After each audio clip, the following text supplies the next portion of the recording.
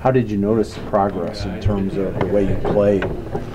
I mean, a lot of it was just, being able to watch on film and the first, I always say that the offensive line is going to win or lose in 2 steps. And so if you can get off and be low and, have those 2 steps with power and strike the guy the way that you need to, then you're going to win more than you're going to lose. And I just felt that get better as the season went on. As a broad general question, what are this line's goals, or what are the things that you want to be better at than you were a year ago as a unit? I mean, I think everything starts and ends with running the ball.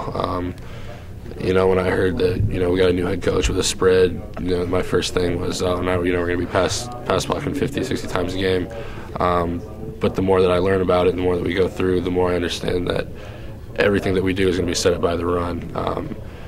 It's going to be hard to do anything if we can't make them spread their defense out. We can spread our guys out all we want, but if we can't run the ball and make them put some guys in the box, then that doesn't help us because they're going to match us up with numbers. So I feel like we're getting there. I feel like we made a lot of big strides as far as running the ball. So I'm excited about it. A lot of focus, I guess, with that is put on the running backs a lot of times, and how they're doing in camp. But right. How do you feel like you guys are doing as far as that goes in spring here? Yeah, I feel like it's definitely coming along.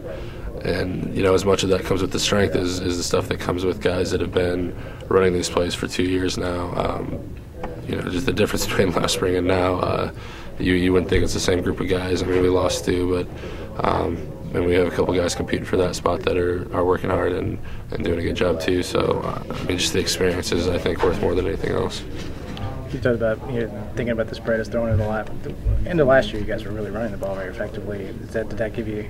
Were you a little bit more happy about that when you saw that style of play? Yeah, I mean, we started running the ball more effectively and we won all the games. So I mean, that just goes. And I think that's true in any offense. But I was sort of surprised by how much is going to revolve around the run game and our ability to, we don't need to bust, 60, 70-yard runs. We need to be efficient, and we need to be able to put ourselves in second manageable and convert third downs and things like that. So, the better we get, I think the better the team's going to be. How did that come about? How did you get more effective as the year went along? I think everything's just with the experience, and everybody kind of came together. And more than anything, we kind of played ourselves in a situation where, if we didn't win all the games, we were going to go to a bowl game. Our season was going to get cut short.